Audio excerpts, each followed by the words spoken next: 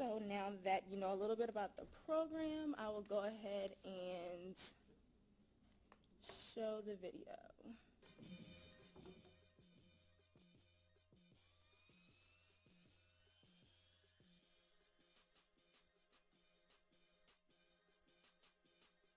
That was their final project, and just as a little background to that, like I said, the students choose a topic based on community issues. So this was, again, this program was from August to November. So, you know, that was during the whole political season and the whole Trump and everything going on. And what they were hearing on the news, that was a community issue to them. Race, Donald Trump building a wall, that mattered to them. And a lot of times, our youth don't get an opportunity to really express what they really think about that. And so that topic was important enough for them to write about it. They've also been discriminated against because they're black. And so that was the premise of their song, which is why their faces were painted different colors, to say, don't judge me because of my skin color. I could be green, purple, blue, whatever.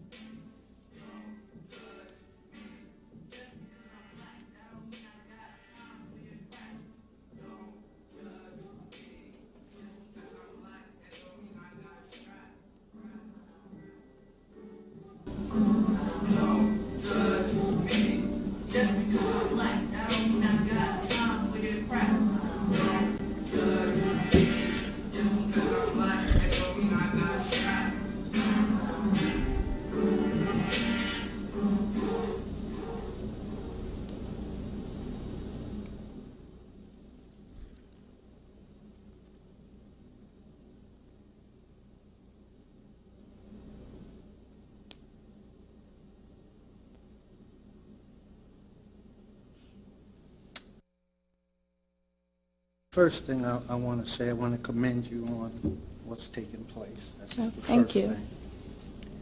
And I've been a teacher, and I know for a fact that students embrace the arts in connection with learning. And I see, as I listen, there's an educational component, and there's also an expression component, and there's other components. What strikes me is that, you know, as much as people talk about the content of hip-hop, there's a wide range of content. And there was nothing in their content that was out of context or inappropriate. And it is important to notice what they chose as their subject matter. Don't judge me. Now, I'm 53 years old, and my parents grew up right here in Delaware, and they were subject to every form of racism that exists. And they were civil rights fighters, and Martin Luther King and others gave their life, and people here fought for my generation not to have to say, don't judge me, Black Lives Matter, justice, right? Well, my generation has been subject to that foolishness. And what hurts me, I've been the head of the NAACP here in Delaware for 4 years and the regional chair for this whole Northeast region. And what hurts me is that these kids, out of all the subject matters that they could have chosen, the foot on their neck, as Julius Cephas says, is don't judge me. Because as young as they are, they know that it's not a fair game because of the racism. And they shouldn't, that shouldn't be something that they're still being subject to. I've gone to college, obtained 6 or some degrees, and I'm on a city council where don't judge me even applies to me. I have some white colleagues that's against me breathing air because a black man ain't supposed to know nothing or be able to do nothing. But there's also black people that put their foot on black people's necks, and that's part of don't judge me. So it's a doggone shame that in a city of Wilmington that those kids feel that way, but they're telling the truth. But everybody wants to ignore the truth and not address that issue. So if you talk about race, right, which they're talking about, there's a bunch of people who want to censor that. Don't talk about that. We don't want to deal with that. Why are you starting up trouble?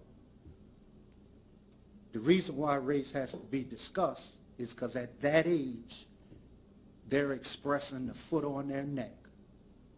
And we need to stop being fake out people in the older ages. Because if we keep being fake out people, not addressing it, then their children are going to be singing the same doggone song. So when is it going to stop? I thank those children. I'm going to probably play their video on my television show. But they shouldn't even have to have that thought. And it's our fault as the older people for allowing this foolishness.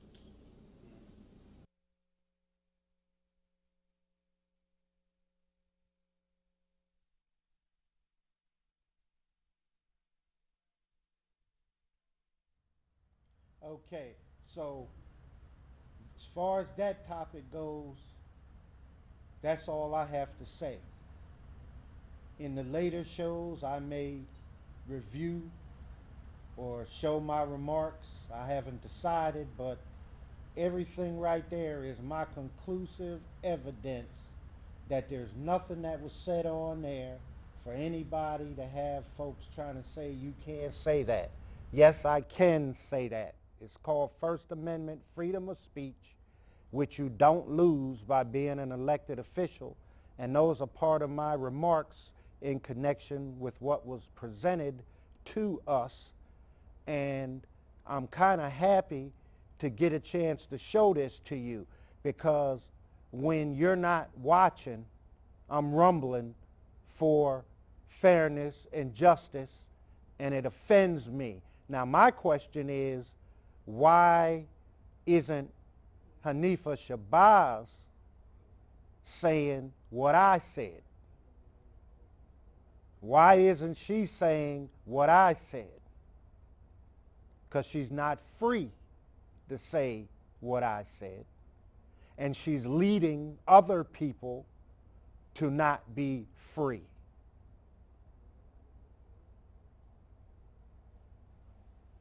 So I have that phone number up there in case anybody wanted to comment on the evidence that they just saw before I move to the next topic.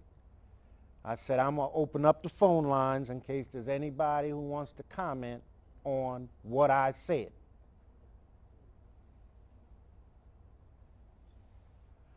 So, with that being the case, I don't see the phone ringing.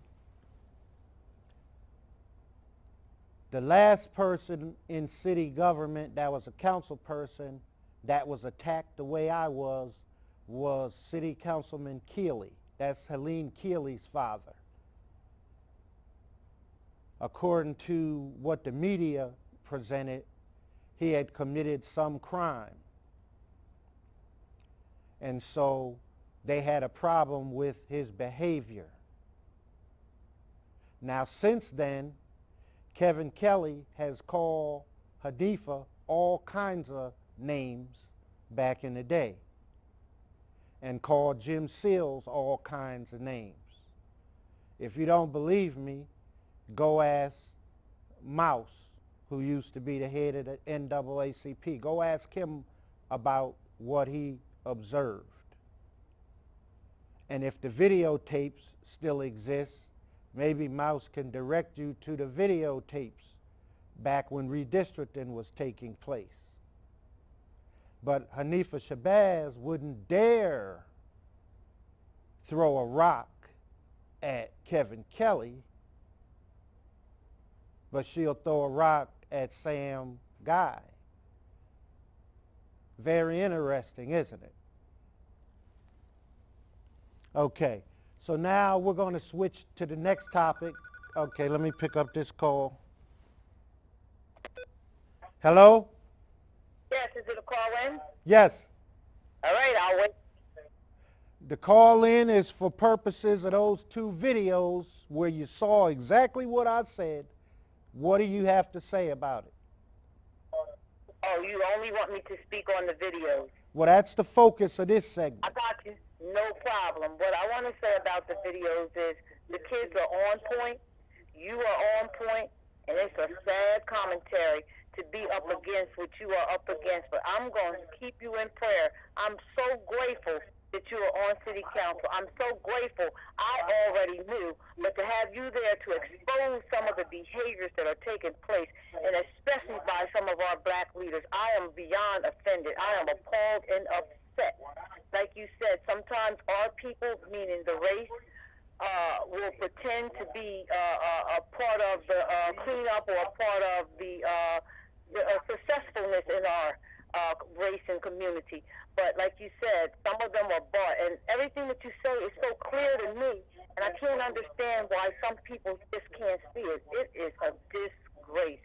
Keep doing what you're doing. You'll be in my prayers. I know you're fighting a lone battle, but it's a reason for everything. And I can't wait until everything just comes to a head and open up, because the council is silent in so many areas, but they're still doing things in so many areas. It's a big difference now with you there. And all I can say is, again, you're in my prayers. Thank you. I appreciate it. This is going to continue. At 3 o'clock will be the second show, and at 9 o'clock the third show. I'm going to bring people things to see and observe. I don't have to say nothing. Play the tape. So thank you for calling in. Thank you. Okay, so let's move to the next topic. Do we need to take a break to switch over to those documents that are on that board, or can we keep going? Okay, let's go to the board. And I'm gonna show you some things. So you're gonna hear, you won't see me, you're gonna hear me talking about these documents. So as you look at this document, can you scroll up to the top just a little bit? Because I want everybody to see this. I want you to understand this story. Okay, so I'm going to give you some information about this document. Okay, I want you to first notice that this document is dated January the 24th. So that's a while back. Now, this is what I want everybody to listen to. When all of the new council members came into council, one of the biggest issues that a lot of people asked about was, what money do we have? What money do we get? Okay, now, I'm telling you about things prior to January 24th. So everybody kept asking about the money, and folks wouldn't respond. You can put it back at the top, yes. We weren't getting answers about the money. Now, we know about a lot of things that go on that people think we don't know in this community and in City Hall. So when you keep asking about the money and people won't tell you about the money, then that causes suspicion in and of itself. Because at any moment, there's a document that has a summary related to the money. So when we asked way before we were even sworn in about the money, there's this cloud of secrecy. So here's what happened. And again, this is all prior to January the 24th. So we're asking about the money. Then we get sworn in. We're still asking about the money. Finally, around January 24th, Hanifa, Shabazz, and Michelle Bass-Knight, and Bud Friel, and all of them that control all the money, they sent each member of council a separate communication that was designed to tell each person how much money they have. Now, Sam Guy is a lawyer who also has a master's in instructional technology. So I'm not an IT expert, but I got a good grasp of data, analysis, Excel spreadsheets, etc. So when somebody gives me, when I know there's at least 13 columns of data that's maintained, and it's almost always maintained in a spreadsheet, and somebody only gives me one column that they tell me has the information for me, it's my natural reaction, given that for a month you wouldn't give any information, but now you only want to give me a sliver of information that doesn't allow me to see the whole picture.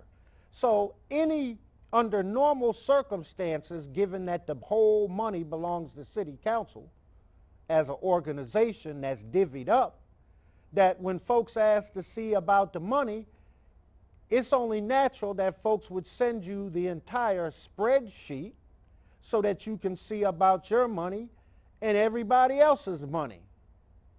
That's what openness and transparency is. But see, when people aren't open and transparency, again, it breeds suspicion. So now, here comes January 24th. So now each person gets a letter. So I want you to see what Michelle Bass-Knight sent me. Now I want you to understand that Michelle Bass-Knight is one of the staff people who Bud Friel has total control over everything she does for him. And with Hanifa, she handles the money that Hanifa kind of tries to control and act like it's all her money, which it's not. And so Michelle Bass-Knight also works for all of us. So she has to, in a sense, be straight with everybody. So here's the letter that she sent me. So Michelle Bass-Knight directly sends this communication to me. Now, as you read this, okay, and it's specifically to me, the first question is, based on that letter right there, how much money does Sam Guy have? when you read that letter. It tells you all about background, etc., what the money has to be spent for, but nowhere on that page does it tell how much money I have. Now, that was the whole purpose of all of the questioning. So now, given that that's not on that cover sheet, I want you to understand something. Each council person at the bottom gets $10,000, and at the bottom, they're just making a note that Mayor Williams provided an additional $15,000, and that's why the total funding is $25,000. So that would make you think somebody's trying to communicate to me that there's some money for me. So now, attached to this letter, I'm going to show you the next document that was an attachment to this letter. So let's go to the second document.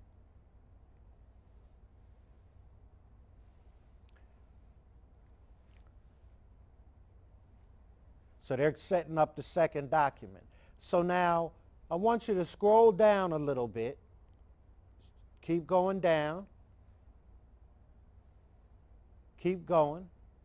So these are places where the money was spent, but this has nothing to do with me whatsoever. So now let's go over to the right. Keep coming down. Over to the right. Here's what matters to me. Right there, hold up. The yellow part. No. Back it up. All the yellow. There we go. Now here's what basically I opened it up. So instead of telling me there's no money for me, there's all this information, but at the end of the day, they're telling me that when it comes to scholarship funds, I get $0. And when it comes to discretionary funds, I get $0. Now, what they shared with me was Justin Wright's accounting of the $10,000 he had, plus the extra $15,000, I guess, that the mayor gave him. All of that has nothing to do with me whatsoever. The only thing that matters for me is on January 4th, what amount of money was Sam Guy going to receive for scholarships and discretionary funds, because there's children who want scholarships, and when I was on council before, people always would write to me for scholarships, and I got to give people scholarships that needed help going to college.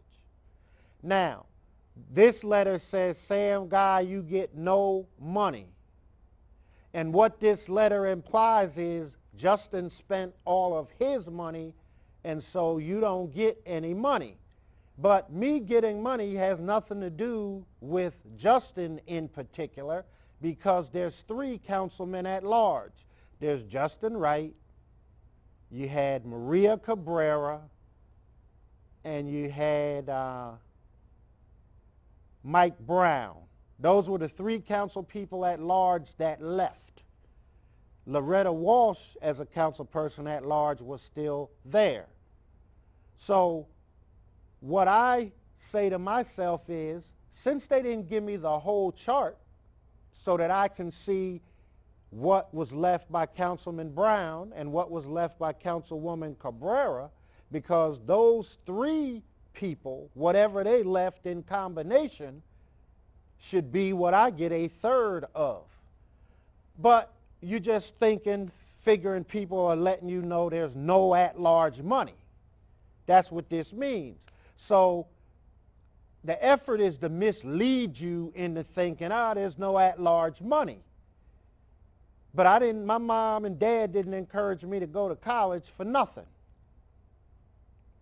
So when I see this, but I don't have the whole chart, I'm saying, well, okay, they spent up all the money, and I guess all the at-large people spent all the money, but where's the whole chart? So for 2 months, I asked for the whole chart.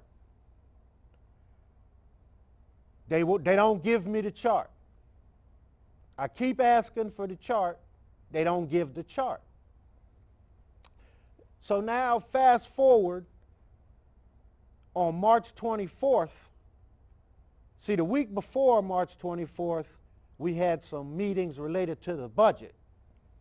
And I start talking about some of the information related to budgetary items that hadn't been provided to me that may impact how I view this budget. So then all of a sudden, folks want to reach and get you this information that they haven't given you for over a month and a half. So now I'm going to show you what I was given on approximately March 24th, which is the whole picture. So let's go to the next chart. Now, I'm going to stop right there. Can you, don't move it. I want you to kind of let me see a little bit more, zoom out a little bit, just a little. Stop right there, okay? See at the top where it says remaining as of January 4th? I want everybody to look at Namdi, because he's a councilman who stayed on council. So if you notice, Namdi spent $150 of discretionary money prior to January 4th. So starting on July 1st of 2016 through January 4th, he spent $50 of discretionary funds, $9,800 on scholarships. His remaining balance is $50 as of January 4. Can you scroll down to scroll down so we can see where Namdi is? Keep going. Stop right there. See where it says Namdi has an available balance of $50? That was as of January 4th. Now scroll over to the right where the three black boxes are. Get all three of them. Stop right there. Look at Maria now. I'm not going to go through all the district council people. Maria Cabrera had $6,500. Her available balance was $4,800. No, her available balance was $6,500. Justin Wright's available balance shows no money left. Mike Brown shows $250 left. If you notice, they gave Maria Cabrera's $6,500 balance to Dixon. They gave Justin Wright's zero balance to me, and they gave Mike Brown's $250 to Cyril Poppity, to Cyril Adams. All three of us are the exact same city council members at large. So $6,500 plus zero plus $250 is $6,750. If you divide that by 3, each one of us should have received $2,250.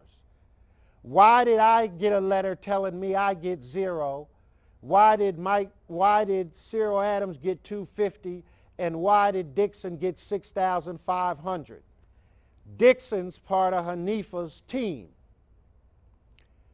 If Dixon didn't know that I got 0 and Cyril Adams got $250, once she learned it, when I gave everybody this chart, her comment was she didn't do anything wrong. No, she did do something wrong.